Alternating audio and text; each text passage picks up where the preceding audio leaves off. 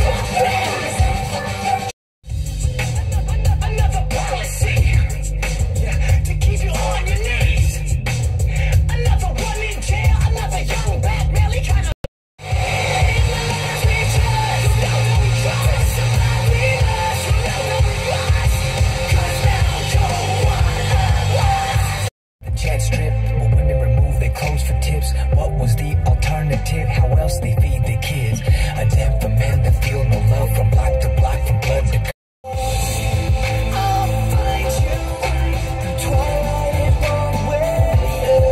when it's dark. I'll light you. Okay, guys, so we about 5 songs in, and what am I feeling so far right now? This is one of those very clean, polished commercial projects right here. It's just kind of floating off into the backgrounds for you, boy. I'm not gonna remember none of this stuff, and it's not bad. It's just that when you do that formula, that verse hook, third act, you know, thing, and then end with the hook again, and then the next song does that same formula, verse hook, you know, bridge and hook, verse hook, bridge, hook, and then and here comes the hook, and then we go back into the and then here comes the hook, and then here comes the bridge, and then back into the hook, and then at the end, and then the next song does that same little formula right there. I just started to daydream a little bit. And there's nothing wrong with those songs. This is the kind of album that you can actually play outside. I can actually play this with the wifey in the car, the kiddos and stuff like that. Pluck out a handful of these songs and put it in the playlist shuffle and just let it rock, and it not, turn anybody's ear off or anything like that because it's too aggressive or anything like that. But other than that, man, this is just soundtrack, sound and music right here, man. You know how you watching, the Fast and the Furious, and you hear the Fast and the Furious soundtrack, and just certain songs just sounds like that, like Eminem, Venom. It's not a bad song, but you can just feel that it's kind of a soundtracky, manufactured type of song. And that's what this album is giving me. It's just giving me those meant for the public and meant for the radio kind of vibes right here. Let's keep it going. Come on.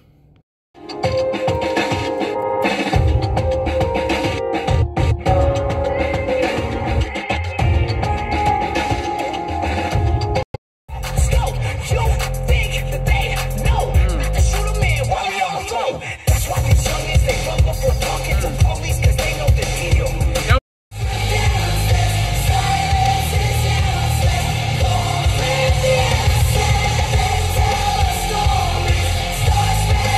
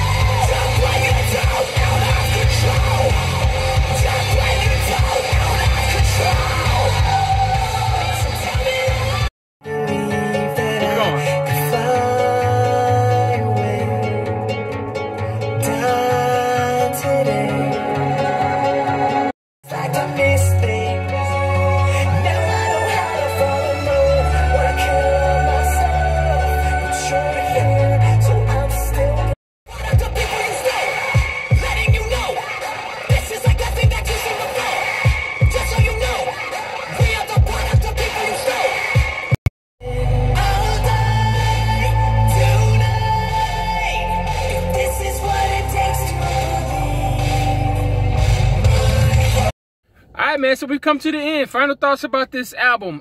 Just another album thrown in the background for you, boy, man. Just another album thrown in the pile. This is one of those albums you can play in public. This is one of them albums you can play in a playlist shuffle along with a bunch of other songs, and just let it rock out, man. There's nothing too bad about this. At the same time, there's nothing that stands out to this that doesn't just sound like, you know, normal everyday music that I hear on the radio. This is gonna be playing, and I'm gonna be talking on top of this thing. I'm gonna have this playing at some park or something like that, kicking the ball and just kind of just having a good time with this thing, and nothing's really gonna be like grabbing me or wowing me or anything like that. And at the same time, it don't sound bad. At the same time, I'm not gonna remember none of this stuff. I'm just gonna pluck out a few good, my favorite songs off of this thing, throw it in the playlist, and keep it moving.